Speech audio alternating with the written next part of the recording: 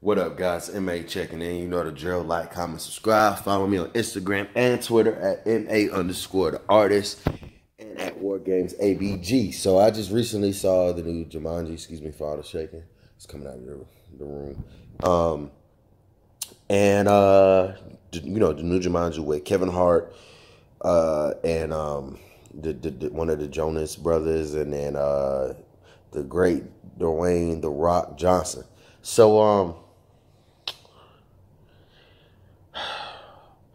I give it a B because it was entertaining. It was entertaining. It was really funny, but it wasn't like, oh my god, I gotta go see this movie again. It didn't give me none of that. But it was a cool movie for what it was. Um, I like the first one way better. I mean the original.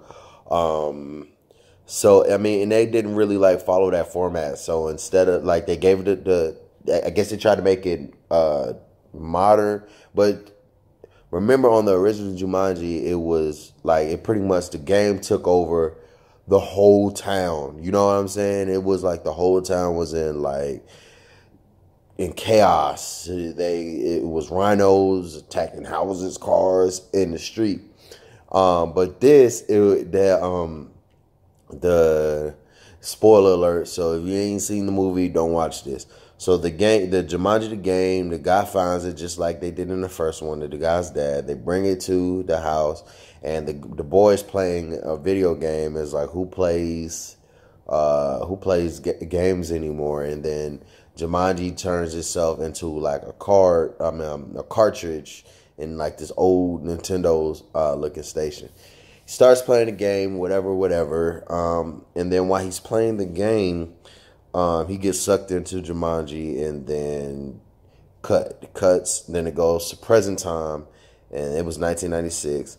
So now it comes in the present time, which is today, 2017, or I guess they shot it in 16. No, they shot it this year. They shot it this year because they shot it in Atlanta, but 2017.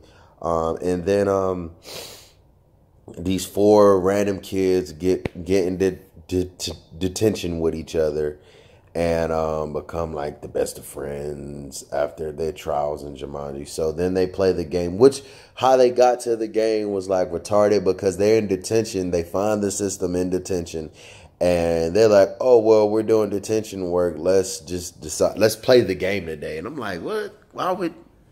Okay, whatever. Okay, well, whatever makes you happy. So they start playing the game, and then they get sucked into Jumanji. So Jumanji now is literally a video game. You got 3 lives. So imagine playing a video game, and it's literally a video game, but real life, virtual reality. But if you die, it's a wrap.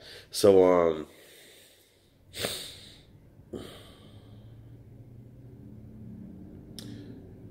the guy that first got stuck in there in 96, he they end up finding him after a while. They find him, but they don't know that he's stuck in there because you just can't pick his character. So after a while, they find him, and then they go on the journey. I don't want to tell you too much because I don't want to ruin the movie, but then they go on the journey, and they losing lives, and it's a bunch of jokes. It was really funny. I think Kevin Hart was really funny, and it attested their acting skills, especially Jack Black, because he was taken as like his character ended up, well, he was a character of course, but the girl was his character, so a girl was playing him. So they're having to now like act like the other guys. So it was definitely a test to their acting characters. I mean, outside of like Kevin Hart, because that's who Kevin Hart was. Like how did God act is how Kevin Hart acts. So that wasn't really too hard for him. More for The Rock, and then Jack Black, I think, was the most tested their acting skill, and I thought their acting skill was pretty cool. Lips chat.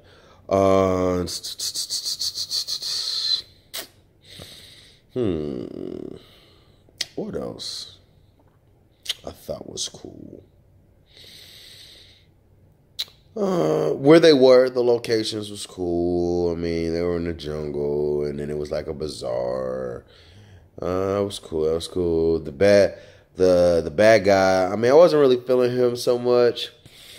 Man, my lips are chapped. I wasn't really feeling him so much because I feel like they could have just used anybody to do the role. But again, it's a video game, so I guess, it really wasn't about him. It was about them just trying to get out of Jumanji, and you thought he was going to put up more in a fight, and he really didn't. But it was cool nonetheless. And then at the end, they all get out, and the boy he got trapped in there in 96, he just gets transported back to where he left off at. So 96 for him is where he went back to, and then he still stays in the same neighborhood, and they stay in the same neighborhood. And then walking back from out of detention, they see him there, and he knows instantly who they are. But at this point, he's older because he's dropped back off at 96, so it's like nothing happened. So that was pretty dope. That was pretty dope. I like how they did that. And then they destroyed Jumanji, so clearly it won't be any more Jumanjis. Again, I give it a B. The acting was cool. The shots was cool. It just wasn't like the first one. I mean, but I'm just basing it off of that. And the first one was like super dope to me. I mean, how they played it, how much they made the whole town like hit by Jumanji.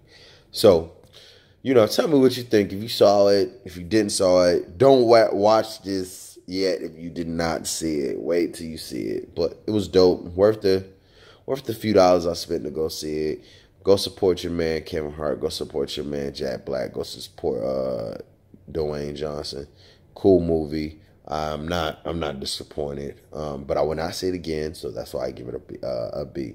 All right, man. Tell me what you think. Like, comment, subscribe. Follow me on Instagram and Twitter at M.A._the artist and at Ward Games ABG. Salute you guys. I'm out.